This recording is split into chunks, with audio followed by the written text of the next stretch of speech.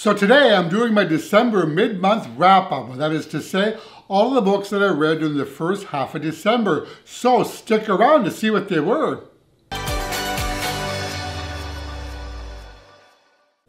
Well, hey friends, Roger here, and welcome to my channel, Rogers Reads. So today I'm doing my December mid-month wrap-up. I typically split up my wrap-up into two parts. Those books I read during the first half and then those books I read during the second half. So today we're talking about all the books that I read during the first half of December. So the first book that I want to talk about is a book entitled 6 Months Later. And that's written by Natalie D. Richards. And I'm not even sure how this book ended up catching my attention. But those of you who've watched my channel for a while know that I love mind-bending books surrounding the idea of memory. So the premise of this book was really intriguing. So this is a young adult mystery thriller. The story opens during the month of May and follows a high school girl named Chloe Spinnaker, I think her name was, who falls asleep in study hall. So when she wakes up from her tiny nap, it is now November. Somehow 6 months have passed and she does not remember a single thing about them. But that's not all. Her life is now completely different. So where she was once just a mediocre student, she is now at the top of her class and is being recruited by Ivy League universities. So yes, she's now apparently super smart. She's also dating a guy named Blake Tanner, the most popular guy in school, someone to whom she's barely spoken 2 words to over the years, though he has always been her secret crush. And actually Chloe herself now is super popular at school. Also, her best friend Maggie is no longer speaking to her and she has no idea why. Oh, and she also seems to be involved with the school bad boy named Adam Reed, another boy she barely knew or has spoken to until now. Actually, she finds herself strangely attracted to the bad boy, to Adam, even though she's supposedly dating Blake. So now Chloe is on a quest to find out what happened to her during those missing 6 months. And as she soon learns, remembering could prove deadly for her, especially when she gets close to the truth of figuring things out. So yes, I really enjoyed this one. It was a lot of fun.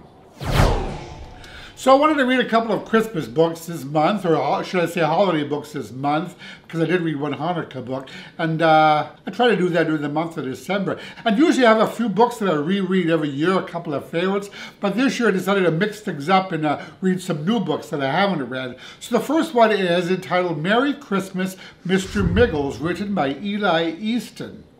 So this was a fun, small-town holiday romance that's has been on my TBR list for quite some time, so I was happy I finally got to it. Plus, the story takes place at a library, which automatically ticked the right box for me. So our story follows 24-year-old Toby Kincaid, who is a junior librarian in the town of Sandy Lake, Ohio. He spends his days at the library with his enigmatic boss, Sean Miggles, on whom Toby kind of harbors a not-so-secret crush. Toby would love to get closer to Mr. Miggles, but his boss keeps a distance. And also, Toby notices that there seems to be kind of a darkness or a sadness surrounding the man, as though he's gone through some sort of horrendous event or some trying times in his life. So the calmness of Toby's days come to a screeching halt, and the story takes kind of a darker turn when Sean is accused of a horrendous crime that could destroy him, a crime that Toby knows the man did not commit. So Toby's determined to help his boss to prove the man's innocence, but in order to do so, he ends up unearthing some of that darkness in Sean's past. So, you know, this was such an endearing, sweet story that really tugged on the old heartstrings. It wasn't just about love, but also about community, family, commitment, and doing what's right. So, yeah, I thought this was a story with a huge heart that I really enjoyed. So the next book I'm going to talk about is entitled The Winter Spirit by Indra Vaughn. And you know I love me a holiday story with a ghost, so this one caught my attention, and it's also been in my TBR for quite a while. And it follows a young man named Nathan, aka Nathaniel, who runs a B&B which just so happens to be haunted by a ghost named Gabriel, who has taken it upon himself to play matchmaker with Nathan's guests. So Nathan has been kind of used to Gabriel's tricks and matchmaking over the years and does his best to pretty much ignore the ghost. So as we learn, Gabriel has been trapped in the house for nearly 100 years, and his time is coming to an end.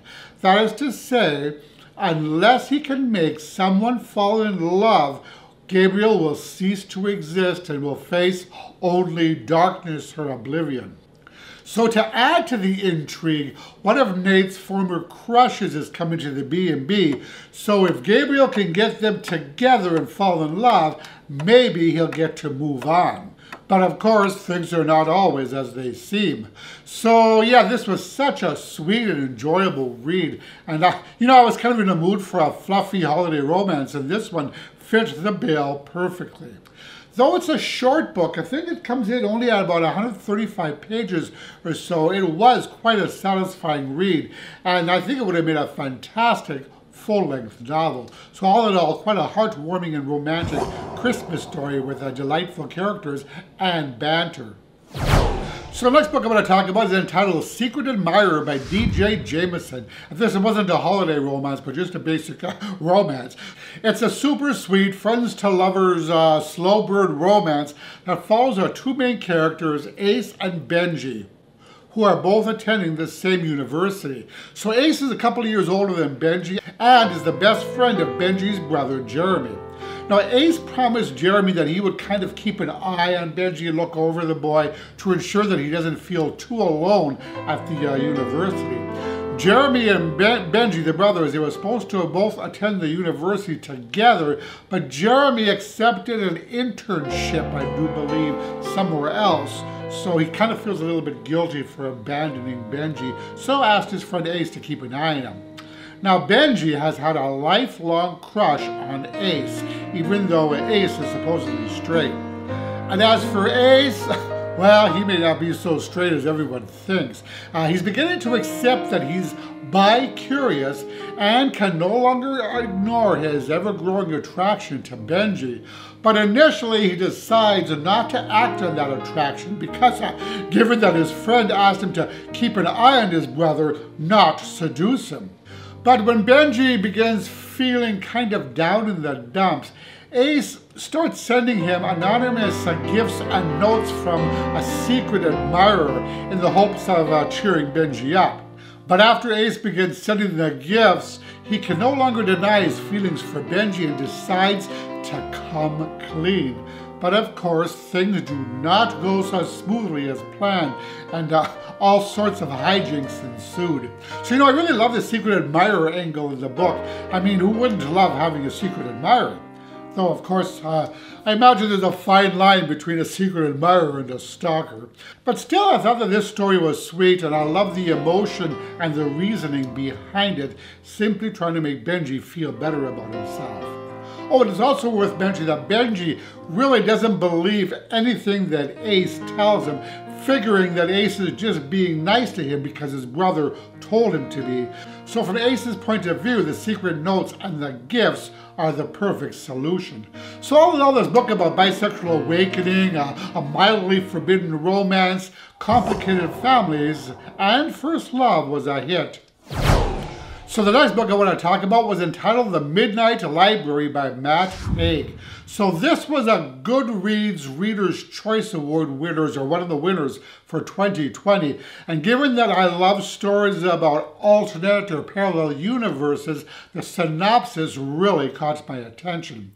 So this book ended up being another 5-star read for me, and I found it absolutely phenomenal, magical even.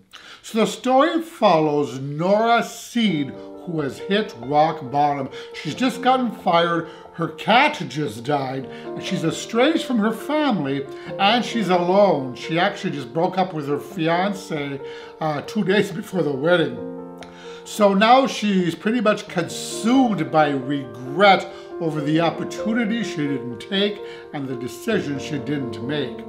So she then finds herself thrust in the in-between, which is a place between life and death. A place that looks different for everybody. So for some people it resembles a video store. For Nora, it's a gigantic library, which is being run by her old grade school librarian, Mrs. Elm. But this is no ordinary library, however, but rather it's a magical one. And Mrs. Elm explains to her that every book in the library contains different versions of her life, of Nora's life, different possibilities. So, how many of us have wondered how our lives might have been different if we've made certain decisions or didn't make others? For instance, what our lives would have been like if we just passed by our current spouse instead of stopping to introduce ourselves. Or maybe what our life would have been like if we pursued a dream of playing piano or being a rock star rather than going into accounting. Well, Nora has a chance to find out. So each book of the limitless books in the library contains endless possibilities, how her life would have turned out if every one of her decisions had been different. All she has to do is touch a book and she's immediately living that life. So when she's in a life, she can leave anytime she becomes disillusioned with that life. But if she finds the right life, a life in which she can be truly happy, she can then stay. Of course, it'll be up to her to decide exactly what it is that constitutes perfect happiness. So, but what she does is ends up exploring many, many different lives, each with different possibilities and outcomes. And she comes to many eye-opening realizations along the way. So, you know, I really loved watching her grow and observe how her beliefs and worldview change as a result of her new experiences.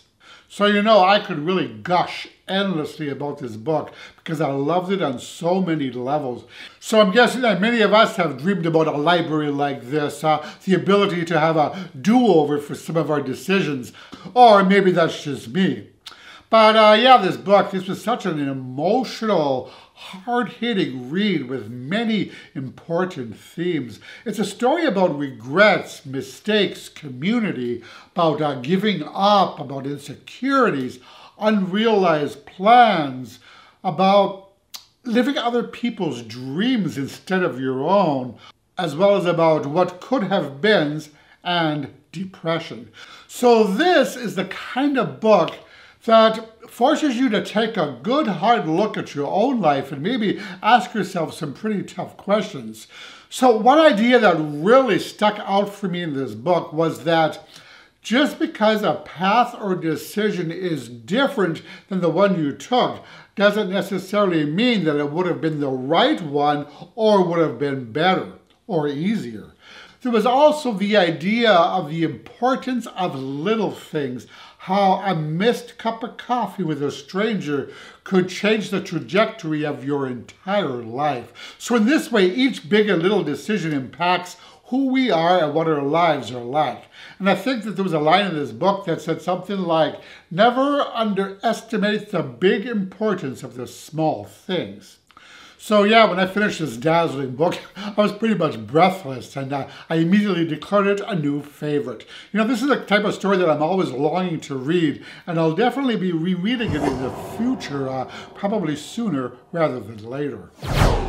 So the next book that I read this month, thus far, is a holiday book, and it was entitled Ben's Bakery and the Hanukkah Miracle, written by Penelope Peters. So this story is about a baker and a hockey coach, a couple of my favorite things in stories, so I was excited about this one. And it follows our two main characters, Ben Daniels and Adam Bernard, both who are Jewish.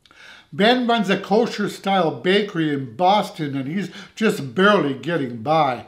3 years prior, he was a champion speed skater and an Olympic hopeful before a horrible accident on the ice put an end to his dreams. Now, Adam, our other character, coaches a teen hockey league in Montreal. So once a professional player, he also had given up his dream of playing in the NHL to take care of his ailing father, a retired rabbi. So when Adam and his team are invited to take part in a prestigious tournament in Boston, which happens to take place during the week of Hanukkah, he accepts, though he's hesitant to leave his father for the holiday, but he does not want to disappoint his young players by turning it down. So when Adam and his team pay a visit to Ben's bakery, the attraction between the two men is instantaneous, and the two embark on a week-long fling. But the more Adam hangs out with Ben and gets to know the man, the more he wants to stay in Boston with him. So when Adam receives a coaching job offer from the NHL, offering to coach a team right there in Boston, he begins to wonder whether it's feasible to begin planning his future out with Ben. But as we learn, Adam has some, shall we say, religious prejudices that could destroy the relationship before it even gets started. So the two characters did have some great chemistry between them that was dampened by the continuous spats surrounding the different views on what it means to be Jewish.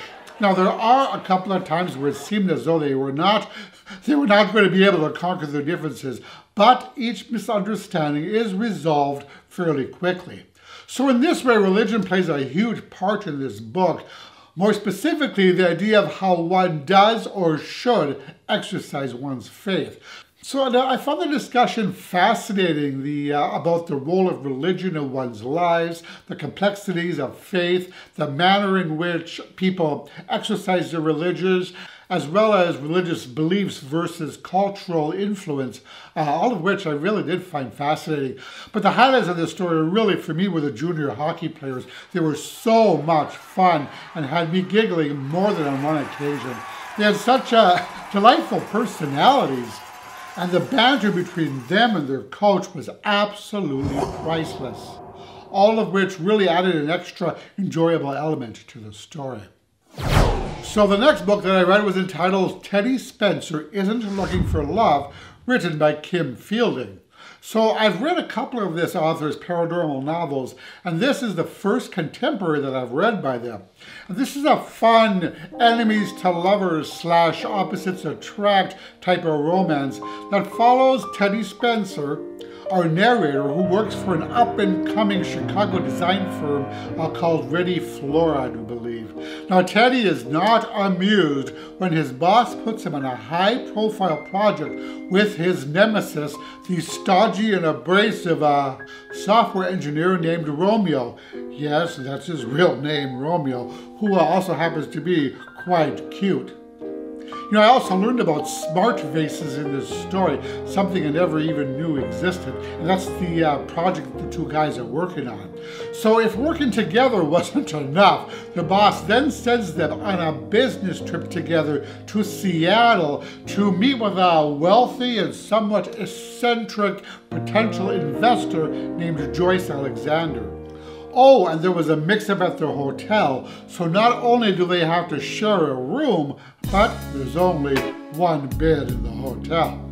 So yeah, you know, I really enjoyed watching these two learn about each other over the coming days and seeing them both kind of overcome their hostilities. It was fun how their initial impressions of the other slowly fell away as they began to discover new unutterable facets of the other's personality, all of which led to a fierce devotion on both of their parts by the end of the book. Their transitions from enemies to lovers is really quite sweet and heartwarming, and I ended up adoring both of these characters. Now, the only thing I didn't really care for was the insta-love aspect of the story. Though they were co-workers prior, they really didn't know each other at all until this trip. So they went from pretty much barely knowing each other to eternal declarations of love within just a few days. So those of you who are not a fan of insta-love may find that, again, a tad off-putting. But apart from that, I found this to be a sweet and tender, perfectly constructed story with diverse characters and a heartwarming storyline. And the last book I want to talk about is entitled Here the Whole Time, written by Vítor Martens. So the story was originally published in Portuguese, and I think it's a couple of years old already, but has just been translated into English and is now available in that language. So the story takes place in Brazil and follows a 17-year-old Felipe, a fat gay kid who is relentlessly bullied at school because of his weight. And because of that, has several body image issues and insecurities. He's looking forward to his school break, 15 days of quiet and of solitude at home with no kids, no teasing. So when his mother informs him that Caio, I think this is how you pronounce his name, the neighborhood kid from apartment 57, will be staying with them while Caio's parents are out of town, Felipe panics. Not because Caio has ever teased him, because he hasn't, but rather Felipe is distraught because he's had a crush on Caio for years and has no idea how he'll manage being with the boy in close quarters for 15 days. But as the story progresses, Felipe begins to realize that Caio staying with them might not be as much of a disaster as he'd originally thought. So in the coming days, the two boys learn about each other and also learn about themselves in the process. So it was fun discovering how each of them totally changed their perception of the other once some of these self-imposed walls came down. Now, I will say that it was heartbreaking to read Felipe's insecurities about his body, his self-loathing, and the anxiety that he experiences. We also learned that Caio has his own issues to overcome, and it was endearing to see how together they each began the healing process as the story moved forward. You know, there were so many great and positive messages in this book regarding body image, sexuality, and even therapy. So I thought the character arcs in this story were phenomenal, and I adored seeing the natural transformation of both of our characters throughout the pages, especially Felipe, as he came to realize that body size is not what defines him. So in this way, I love the tender conversation around body shaming and body insecurities, and the author also tackles the topic of bullying in a heartfelt way, and I really enjoyed seeing the bullies put in their place. The ending of the story was absolutely lovely, and it warmed my heart to see all of Felipe's deeply entrenched insecurities come crashing down as both boys end up pretty much overcoming their fears and discovering a new inner strength.